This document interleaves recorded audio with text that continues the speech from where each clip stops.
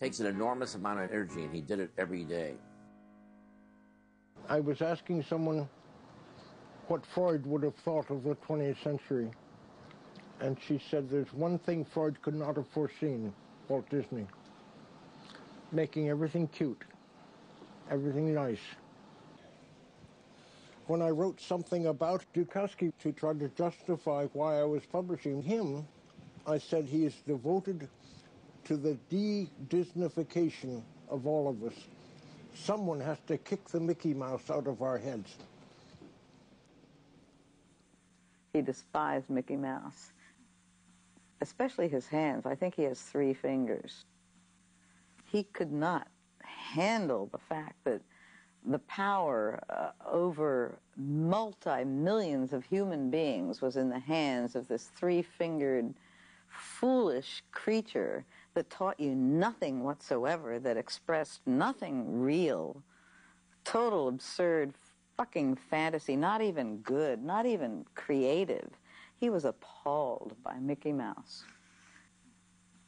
And I said, well, what about Walt Disney? He was a crazy sort of a guy. He was eccentric. He was a genius. He was amazing. He was a visionary.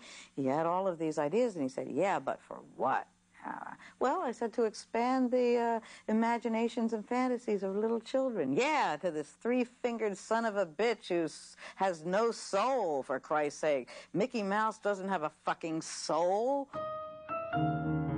While reading your book, Women, one could get the impression that for you, a woman is nothing more than a behind and a pair of tits. Oh, come on. You read it and that's all you got? You didn't even get the parts where I cried in bed because tears came to my face because I invited 2 women to have Thanksgiving with me, and I didn't know which one to go to. I mean, no, there are many moments in there where I look like a complete asshole, and I felt like one. No, I just wasn't jumping into bed and fucking and jumping out of bed. I'm sorry. It would be nice for me to say that and pretend I'm the tough guy, but I'm not that tough. But in your stories, love is always a synonym for sexual intercourse. Where do you That's not too romantic. Where do you get this crap, baby? Love is a dog from hell. That's all. It has its own agonies. It brings its own agonies with it. But I mean, I don't know where you get your concepts from, man. You're really fucked up.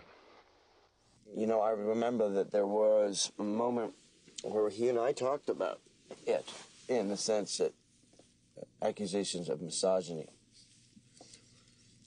And he said really simply, you know, everybody who's read it knows that on a percentage basis, I treat men worse every time. You know, and in essence, he does, because so much is autobiographical, and it's about making mistakes in a messy world.